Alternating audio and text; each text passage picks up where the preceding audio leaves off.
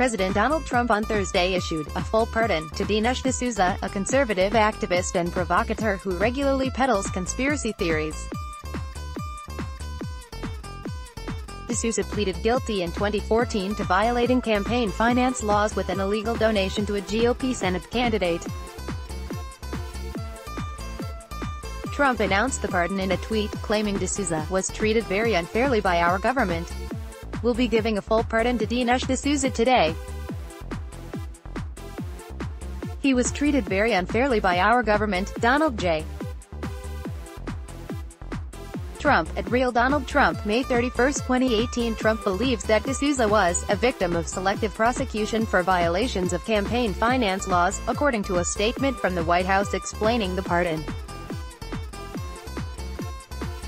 It also noted that D'Souza accepted responsibility for his actions, and also completed community service by teaching English to citizens and immigrants seeking citizenship. All of Trump's presidential pardons have been outside the standard process for issuing pardons run by the Department of Justice's Office of the Pardon Attorney. He pardoned a former Navy sailor, Christian Saucier, after Saucier made his case on Trump's favorite TV network, Fox News.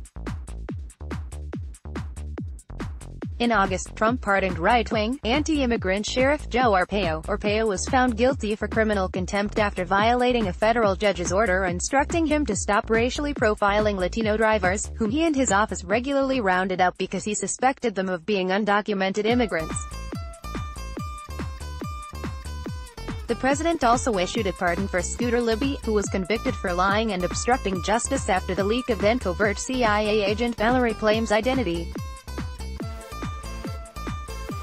Last week, the president issued a posthumous pardon to boxing champion Jack Johnson, which came at the recommendation of actor Sylvester Stallone. A DOJ spokeswoman confirmed to HuffPost that D'Souza's pardon did not go through the Office of the Pardon Attorney. She declined to comment further. Also on Thursday, Trump said on Air Force One that he's considering issuing pardons or commuting sentences for former Illinois Gov. Rod Blagojevich, D. and Cook and TV personality Martha Stewart. Blagojevich was on Trump's Celebrity Apprentice TV series, and Stewart hosted The Apprentice. Martha Stewart, a spin-off of Trump's The Apprentice series. D'Souza is famous for his right-wing conspiratorial documentaries, as well as a long history of offensive comments, from smearing the survivors of the Parkland school shooting earlier this year to regularly making racist remarks about President Barack Obama.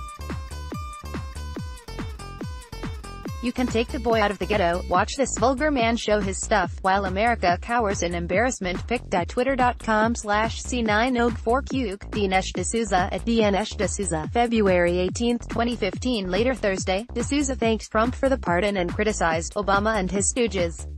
Obama. Thank you at Real Donald Trump for fully restoring both. Dinesh D'Souza, at Dinesh D'Souza, May 31, 2018. This post has been updated with more information about Trump's pardons and a response from a Department of Justice spokeswoman. Related coverage: Trump's latest pardon shows the best way to get one. Go on Fox News. Trump pardons former Sheriff Joe Arpaio, who illegally targeted Latinos. Download. Do you have information you want to share with HuffPost? Here's how.